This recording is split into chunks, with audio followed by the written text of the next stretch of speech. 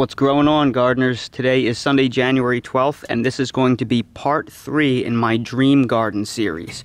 Earlier in the month, I posted part 1 of my Dream Garden series, which was the design of the Dream Garden, the layout, and the manufacturing by hand of the raised beds, and I'll make sure to link to that above. After I was finished with part 1 of the series, I came out with part 2 of the series, and part 2 was orienting and fitting together all of the raised beds, and I will make sure to link to part 2 of that series above as well. This is part 3, and it is by far the most challenging part, in my opinion.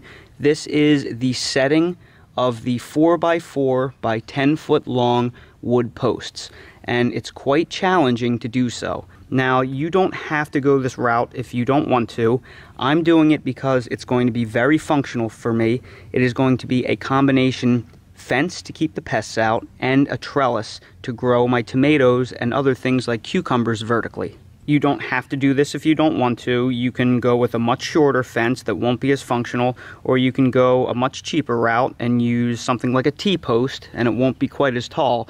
But I'm really going big here, and I want to show you what I'm doing and how I'm doing it. So in front of me right here, I have a whole bunch of 4x4s. They're made out of pressure-treated wood, and they are all 10 feet long. When you bury a 4x4, anytime you set a post, you're supposed to set a post anywhere from 1/3 to 1/2 the depth of the post. And everybody pretty much agrees that you use 1/3, not 1/2. That's way too wasteful. So for example, if you were burying a 12-foot tall post, you would have to bury that 4 feet in the ground.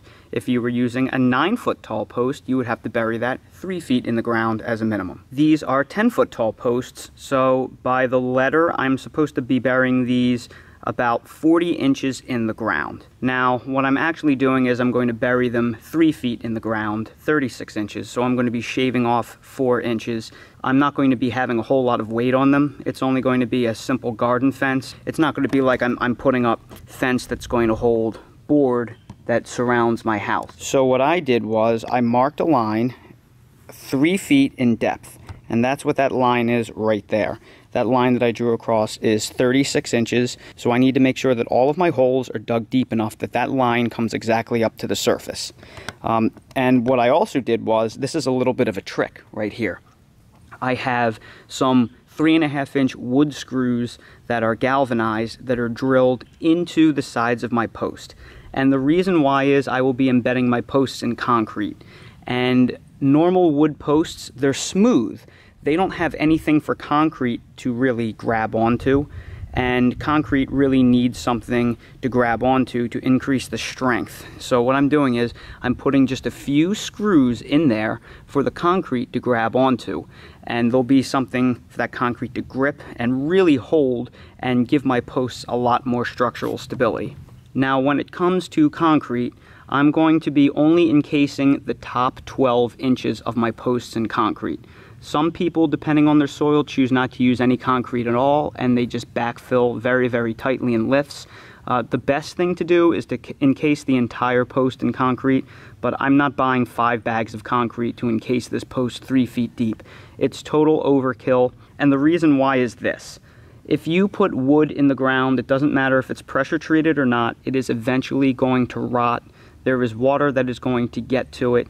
It is going to eventually rot that post. If you live in heavy clay soil that collects a lot of water, or you live in any kind of soil that doesn't drain greatly, you should encase your entire post in concrete.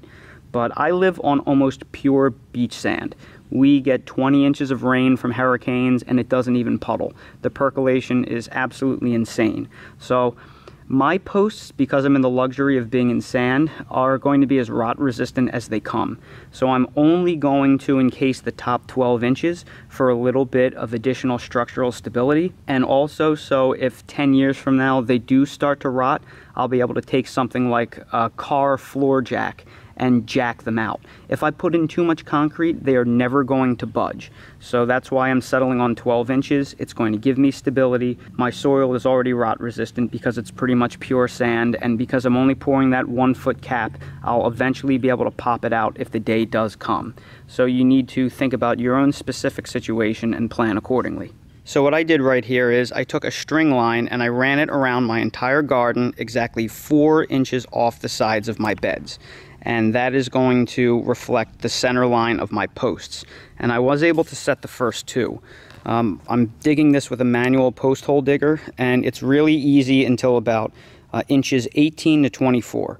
And then I start hitting tree roots. So I have to go through 6 inches of misery, and then once I get through, I'm back into pure sand, and it's easy digging once again. After I pulled my string line, I put where all my posts are going to go. The small stake down there signifies the exact location of the post. There's another small one. There is another small one. And I determined where the posts are going to go by detailing everything out on a plan, and I measured everything out exactly. So the posts are all going within 1 to 2 inches of where I planned them out to be. So it's very important that you take your plan very seriously and you lay everything out according to the letter of the law. And here is an example of one of the holes that I dug. Now, 4x4 posts are actually 3.5 inch by 3.5 inch. So I'm digging my holes 8 inches in diameter because I want to put at least 2 inches around all sides of concrete up at the top. It'll actually be a little bit more because the hole becomes wider at the top. And if you look at the bottom, here you can see the bottom of that hole, and that is clearly pure sand. It looks really great. It's pretty much just white beach sand. If I could dig that all out, I could make my own beach with it. So you can see how good the native drainage is going to be. But nevertheless, although I'm only burying my posts 36 inches deep, I actually dug all my holes to 40 inches. And that is because the bottom 4 inches of all of my holes are going to be filled with 4 inches of Quikrete all-purpose gravel. And the reason why I'm doing that is because I don't want the bases of my posts to be contacting pure ground. I want them to sit up above the ground because even though my soil has fantastic drainage, the ground will stay damp to some degree. And I don't want that bottom piece constantly wet. And that little bit of a gravel buffer will keep my posts off the damp ground, and it will prevent rot. It will also give it a really firm base to sit on. And in that hole down there, you can see the 4 inches of gravel. They're like little bluish gray stones. Setting wood posts is difficult back-breaking work, so it's very important for you to use any tool that you can to make your life easier, or it will be absolute misery. And this is an example of such a tool. This is a post leveler. This is literally $5 on Amazon, and I'm going to add it to my Amazon storefront, which you can link to in the description of the video. If you're ever going to set a post, I cannot recommend this more highly. All you have to do is strap this on, and it will level it from both ends. Here you can see a bubble on each side, and right now this post is in fact perfectly level. And this will save you all kinds of time from messing around with a 2-foot or a 4-foot level and trying to get everything just perfect. You can eyeball it really quickly. After that, all you do is superfluously put a screw into a support board, and then I have just a little contractor stake, which Lowe's sells 12 packs of for like $3, and that's holding it in place. And then what I'm going to do is I'm going to backfill 24 inches using the native sand, less the tree roots that came out of here. And that is going to provide my post stability until I'm able to pour the concrete cap. And it's getting kind of dark right now. The day is coming to an end. So what I'm going to do is I'm going to get these 3 posts in, and once I have 5 posts, I'll have enough to start breaking open bags of concrete.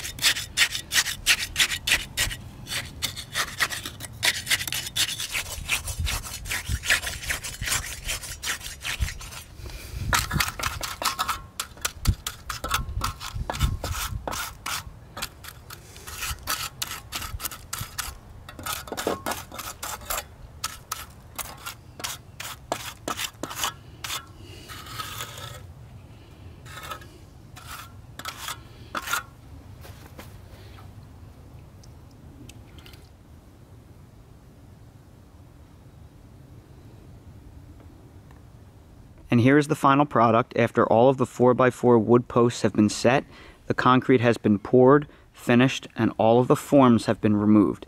You'll also notice that the beds are full of garden soil. I purchased 9 cubic yards of turkey compost fortified garden soil from a local supplier, and all of that garden soil has been placed in my beds. And it's the end of February, so that soil is going to sit in those beds until the end of March, beginning of April, when I can actually plant my warm weather crops. So that will give that soil a little bit of time to break down if the compost inside of it is not fully broken down yet. And here you can see how everything came out. You'll notice that the beds are a little bit warped, and that's pretty standard out of number 2 pressure treated wood. But now that the soil has been placed inside the beds, they'll slowly bow out again and hopefully regain their shape, especially when the weather heats up. That'll warm up the wood and they'll expand. You can see how straight the posts are. If I move into them, they all mostly disappear in a straight line, so that is very good. Everything came out pretty accurately, and I'm really happy with how my plan worked out. Here you can see the same thing from the other direction. You can see that everything came out pretty straight. It's not 100% perfect, but I'm overall very happy with it. You can also see how all of the concrete forms came out. The foundations look great, and because they're elevated, water will not intrude in between the concrete and the posts, so that should help extend the life of these wood posts. Then over here you can see the right side of the garden. I have 3 4x6 beds. I intend to put asparagus in at least one of them. I'm not sure what I'm going to do with the other 2 yet, but that gives me a little bit of additional garden space with smaller beds. You can also see how good and straight these posts came out as well. So now that this is all complete, the last part of my garden expansion project will be to construct a fence, a gate, and a trellis. And those will be the primary methods that I'll be supporting many of my annuals like tomatoes and cucumbers. So stick around and I'll make sure to give you an update on that as well. And that will probably conclude my garden expansion project, and I will officially be ready to kick off the spring. Everyone, thank you so much for watching today's video. If you liked it, please hit the like button, and if you haven't already subscribed, please subscribe to the channel for future updates and more videos like these. If you're curious about anything that I use in my garden, everything that I use is linked in the video description below in my Amazon storefront. Thank you all so much for watching, and I hope to see all of you again on the next video.